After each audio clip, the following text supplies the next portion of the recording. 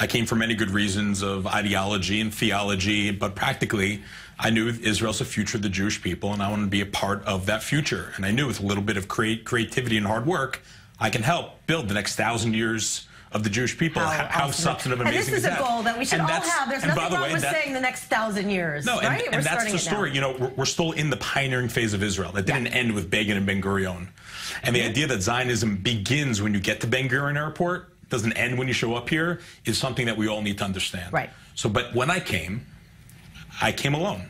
And that's okay. I'm a happy, lucky guy, and you're happy to be home, but you're still lonely. So I came, and I didn't really have friends and family in Israel, and I came to Tel Aviv, and I started building my life. But you know, you want more, and you want more in a new home, and you want to connect more. So I did some research, and I found that my grandfather had a second cousin.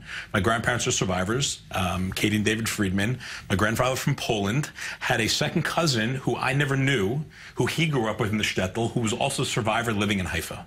Wow. And so I did that research, and even though I didn't know her growing up, and even though there was a blood relationship, I didn't know her, but I went to visit, and we just fell in love with each other.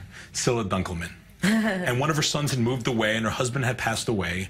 And I would say she was a little lonely, but I can tell you that me visiting her first monthly and then weekly, and then I'd have to call her to say Shabbat Shalom, and if I didn't, she'd call me. Why didn't you call me to say Shabbat Shalom? Why didn't you call me to say Shabbat Shalom? She really became my adopted grandmother. And although it did a lot for her, it did far more, I think, for me being here, having not just a physical connection to the history and story of Israel and the Jewish people, but an actual person here who cared about me, who loved me, who I built a relationship with. And even though, thankfully, I have all four of my grandparents, then I had someone here. Yeah. And ... years later, it allowed me to take that model and build it to help thousands of others. Right. So let's get to Adopt a Savta. I mean, it's a brilliant program that you've managed to really, you know, cover a lot of territory. So how does it work? So Adopt a Savta, first of all, for your viewers, Savta means grandmother in that's Hebrew. Right. We're assuming everyone knows Savta is grandma. Adopt a Savta. That being said, we work with the Savta too. We love grandfathers. So it's on a big brother, big sister model. Young people volunteering once a week to visit their lonely Holocaust survivor.